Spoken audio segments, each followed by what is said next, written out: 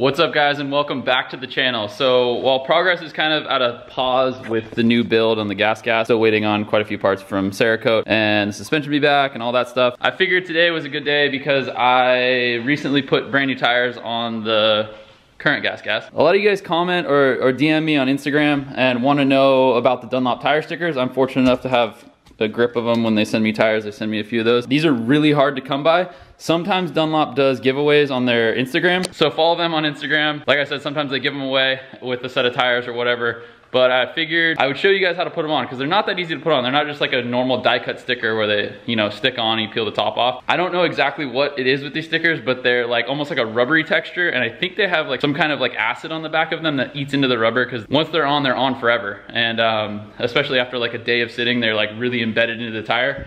But these actually take a little bit of prep and a little bit more attention than a normal sticker. So what I do is I always like to line them up with the rim logo, whether you have a DID or another brand. I always run DID. That's what I build my W wheels with. And then what I do is these like little nipple things, it's hard to see on camera, but the little nipples that like stick out off the side of the tire, they're kind of like these ones. I always cut those off with a razor blade and kind of prep them. The main reason that I do this is because when I take photos, I like the wheel to be, you know, straight up and down, read all the logos and all that. And then I clean them off with a little bit of contact cleaner, so I'm gonna go ahead and do that right now. And then I'll show you what it's like to install these things. But these definitely add like a cool look to them. I don't know, the yellow just kind of pops. I've seen some guys even like fill in, wherever it is, the Dunlop, like this part of the Dunlop with like a yellow paint pen. That looks pretty cool too, but the authentic Dunlop ones look the best. So like I said, I'm gonna throw this thing on a tripod and clean this thing up real quick, and then we'll show you how to put them on. Okay, so again, these are kind of a weird like rubber texture, and the back is like, you can even tell how easy that comes off. It's not like a normal adhesive on the back. And if you like catch it with your finger or something, they definitely like smudge a little bit. So I don't really know what these are made of, but it looked really cool. Again, kind of line it up with the DID.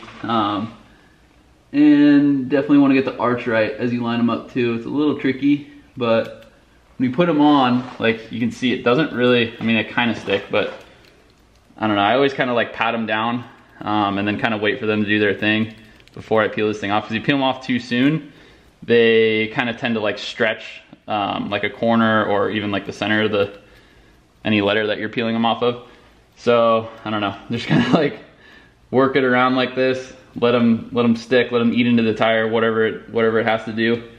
And then once it kind of starts to peel itself off, it almost like this, I don't know, it's not like a normal die cut, it's like this weird texture. So they kind of start to like peel themselves off once they stick to the tire or the backing.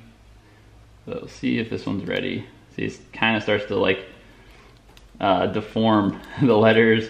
Again, like if you're really like precise about this, you can have like a part of the tire that doesn't have any lettering, and you can line that up. That works even better. But I don't know, you beggars can't be choosers. I had somebody else put these tires on because I suck at it and I don't want to damage my rims and I have to order new ones. So we'll see how this comes off.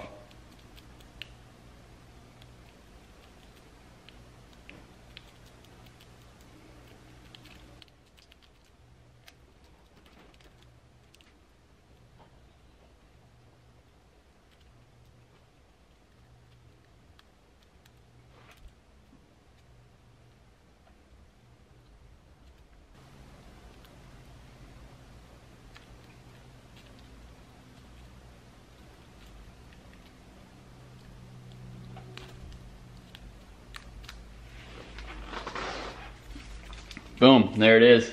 You can kind of see me like working the front of the sticker as I'm trying to peel off the back. That's kind of been the best method that I've found. If you do forget to clean the tire, don't panic. That's what I just did. I forgot to clean the tire with contact cleaner because I was so eager to get these things on. But like I said, it adds just a little bit more of a flair to the bike. I don't know, it's just a tiny little detail that I really love. Shout out to Dunlop for still hooking it up with tires and the tire stickers themselves.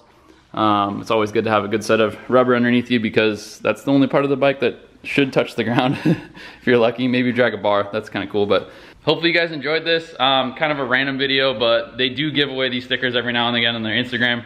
So I figured if you're one of those guys that won them, or girls, or if you're in the future and you win a set of tire stickers, then it's kind of informative to know how to properly put them on, at least my method of putting them on. But thank you again. And if you don't already, subscribe, hit the like button, let me know what you're thinking, and I'll talk to you later.